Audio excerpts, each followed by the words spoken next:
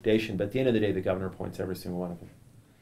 Is that what sort of sparked this for you, or did you hear from other people who were unhappy? Why decide to mess with the Constitution?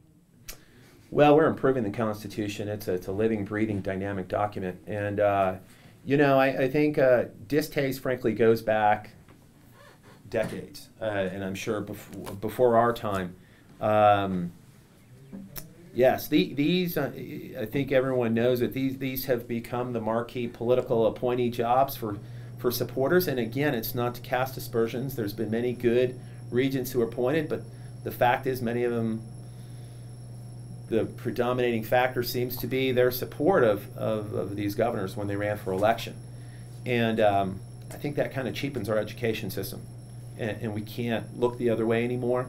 We do see problems that get manifested by that, and as Senator Soul says, it creates a kind of a legitimacy in the institutions when crises arise. How they got there, who are the folks making these decisions? Sometimes they're being made in secret. So yeah, I think there's a lot of distaste broad board. We've seen it around the state at different times. In New Mexico State, we've seen it in recent times. In UNM, we saw it kind of exacerbated a few years ago.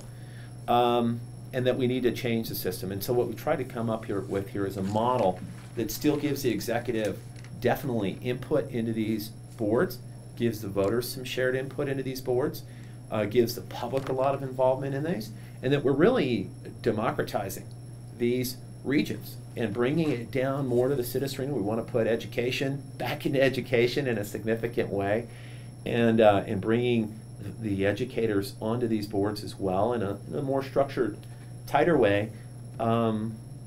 So yes, there's been dissatisfaction with the way the system is. And this is an attempt to make it better. Follow up to what Matt's asking, any particular event or decision by regents that really rattled both of you? I mean, I use that term real broadly.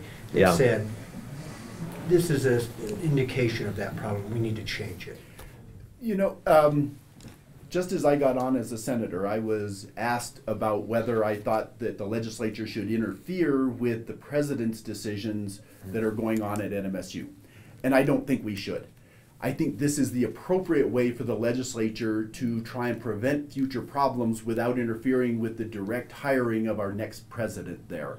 And that this helps ensure that the kinds of problems that the universities, and again, UNM a few years ago, NMSU more recently, have had just in the transparency to voters as to who's selecting the president, is answering to or from the president. And I think this opens the transparency of all of that. And so I don't think there was any precipitating event. This is more preventative, that we don't continue to have problems by having regents that are not accountable to voters.